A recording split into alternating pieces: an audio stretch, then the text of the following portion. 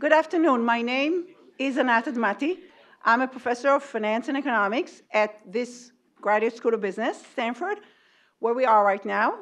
And I also got involved, symbolically for now, at 0% appointment as a professor in the new Doerr School of Sustainability here at Stanford. I'm also the faculty director of the Corporations and Society Initiative, CASI, which is co-sponsoring this event. CASI relies on students, faculty, and staff effort to focus on promoting good governance so that corporations, markets, and government can best serve society. And organizing events like this for the community is one of the things that we do. I had the pleasure of organizing this event with Michael Wara, sitting right here, acting director of the Sustainability Accelerator at the School of Sustainability, the new school, which is also co-sponsoring the event.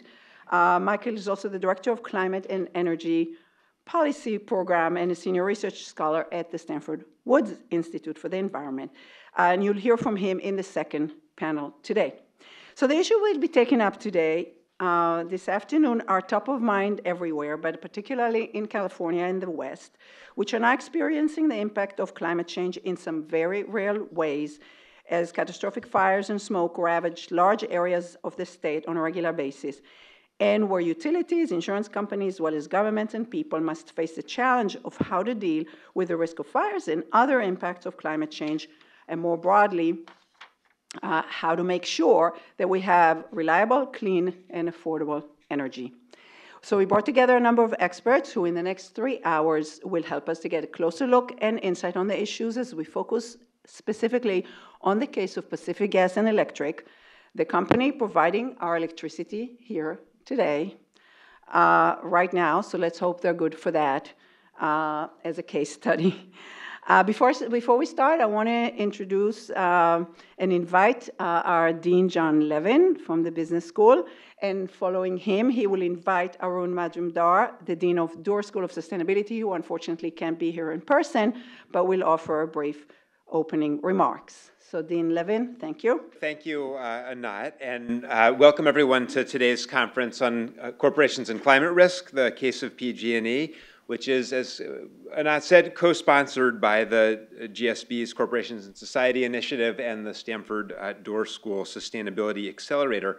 And I particularly want to thank Michael Wara from the Doerr School and Anat for organizing this conference. Today's event is one of a series of conferences that the business school and the Doerr School are co-organizing this year. I believe we're doing 17 in total, looking at issues at the intersection of business and sustainability. And the launch of the Doerr School has spurred a really terrific collaboration between the two schools and is incredibly timely given the importance of climate and sustainability issues for business. One of the things that we have recognized at the GSB in recent years is the way that the landscape for corporations and for business leadership has changed in very fundamental ways, where major societal issues like climate change have impinged on business and people are calling on business to play a larger role in addressing and finding solutions to some of the big societal challenges that we face. And in a sense, that raises all kinds of fundamental questions about what is the purpose of corporations, in whose interests do they serve, what is the role of business leaders. The Corporations and Society Initiative, which Anat Admati started a number of years ago at the GSB and has been leading, was set up precisely to enable a broader range of conversations about those topics in collaboration with students and faculty and people coming from outside the school. And this event is very much in keeping with that effort and the broader effort at the business school to engage with issues at the intersection of business and government and society. In fact, the PG&E is almost an ideal case to look at, actually, because the issues around PG&E are fundamentally issues about governance and overlapping responsibility and the intersection of different stakeholders, whether it's the regulatory agencies, the customers of PG&E, the investors in PG&E, and all of the rest of the firms that make up California's energy ecosystem, as well as the people who have been affected by accidents and fires that have come from the PG&E distribution lines. And they are complicated issues. These are, as you'll hear in these panels, these are issues with a lot of complexity, a lot of history, and no simple solution to be realized.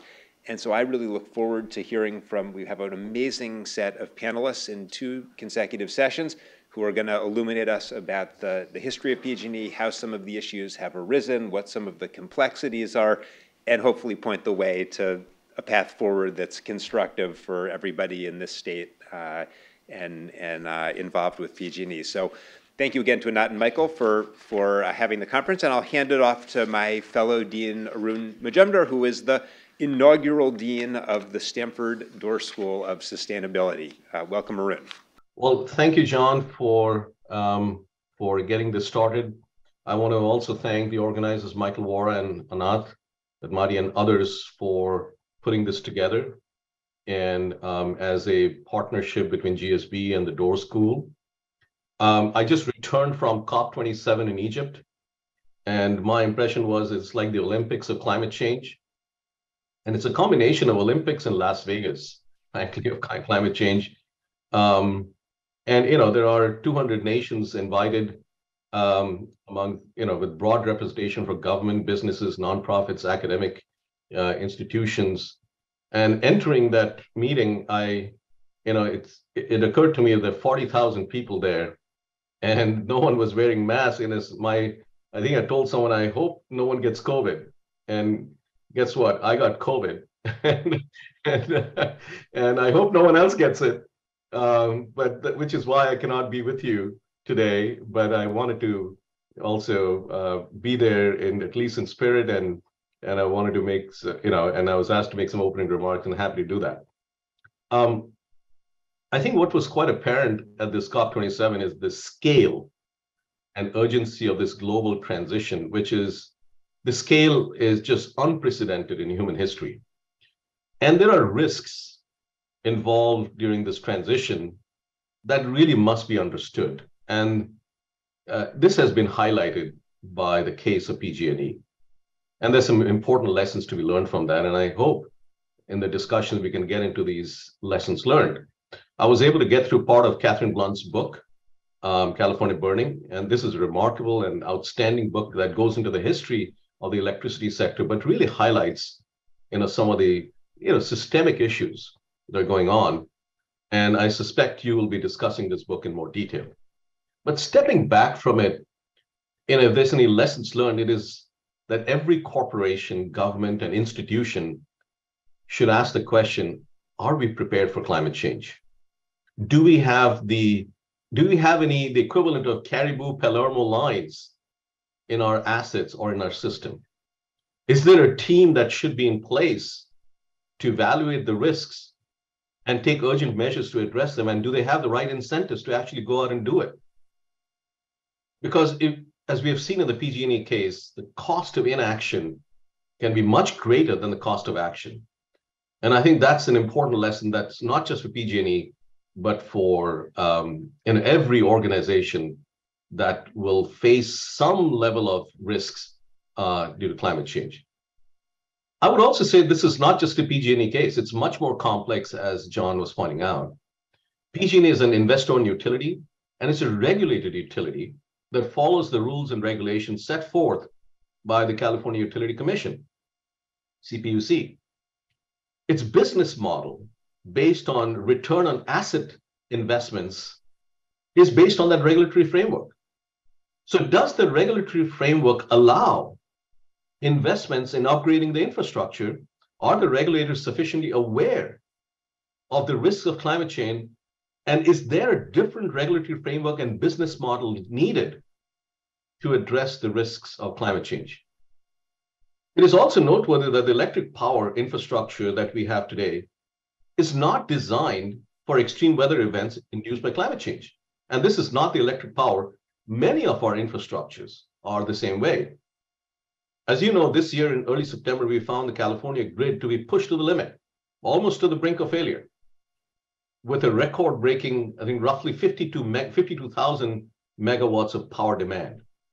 The only reason it survived is that because storage did not follow the market signals, because otherwise the grid could have come down, but then scheduled and delayed so that it actually takes power when the demand is not that high, not at the peak, because that's when the market signals would tell you that. But they didn't follow the market signals, and thanks to Cal ISO and others, that happened. And also there was this very important text alert that was approved by the governor that was sent out to all the citizens, which reduced the load by roughly 3,000 megawatts. So this raises other sets of questions. Do we have the right system in place, the infrastructure, regulations, markets, the assets, and our communication with our customers to ride out these extreme events? And I think it's a very important lesson learned from this, that you need a whole systemic approach to addressing these events that happen. And, in February of last year, right after the Texas freeze, I wrote an op-ed in New York Times where the opening line was, "We are playing Russian roulette with climate change. It is not a question of if, but when it will come to our neighborhood." So this is, again, it's not a thing that, we are insulated from it and others are not. Everyone really needs to ask these questions. And I think we'll only be successful if we understand the real risks involved, take action now, work together, and innovate and implement our way out of it. And in the immortal words of Martin Luther King, we really must do this with a fierce urgency of now. And it is with this sense of urgency and scale that brings us together. Indeed, this is why the Doerr School recently became Stanford's first school in 75 years. We feel that this is a big enough issue that requires a big enough response from academia, from Stanford, which is why we launched the school. And it was really created to foster and be part of collaborative effort to address the changes, the challenges, and the opportunities brought forth by climate change and broadly on sustainability. So again, I'm so pleased to be with you, and that this partnership between Doerr School and the Graduate School of Business is such an important attribute to Stanford's efforts. So thank you very much, and I really look forward to the discussion.